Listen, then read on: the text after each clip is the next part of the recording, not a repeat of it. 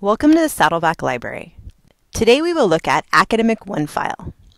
Academic OneFile is one of the Saddleback College Library's main 4 databases. This is the Academic OneFile homepage. It opens on the basic search. Today we are going to look at the subject guide search section. You would use a subject guide search when you want to browse a listing of subjects, people, products, locations, and organizations that contain the word or words you entered. I am interested in virtual libraries, and enter that term in the search box, and click Search. Virtual libraries is not a recognized subject term, and the database tells me to see digital libraries.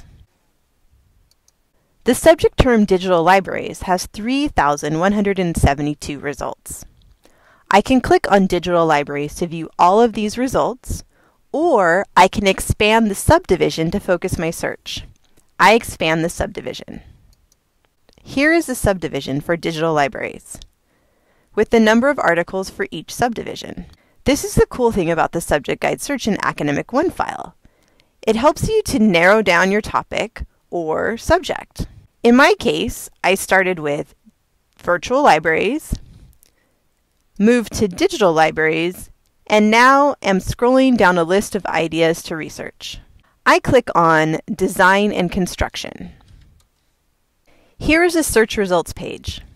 My results are sorted by academic journals, magazines, news, and audio.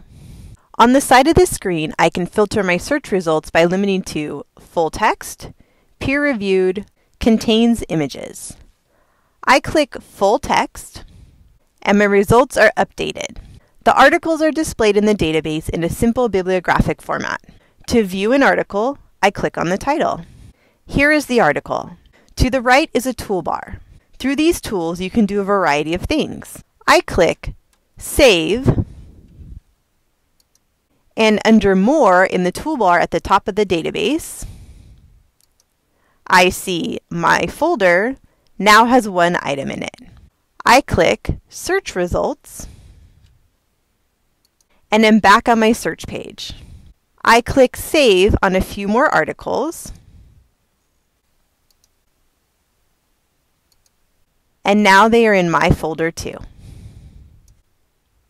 I click on My Folder. This page also has a toolbox, and I email myself the articles I found. I click Send, and the articles show up in my inbox. From here, I can continue my research or quit the database. Thank you for using the Saddleback Library. Please contact us with any questions you have. Visit us in the library, chat with the librarian online for a quick question, call the reference desk to speak to a librarian, schedule a research consultation, or visit our webpage at saddleback.edu/library. You can even friend us on Facebook. The Saddleback Library. How can we help you?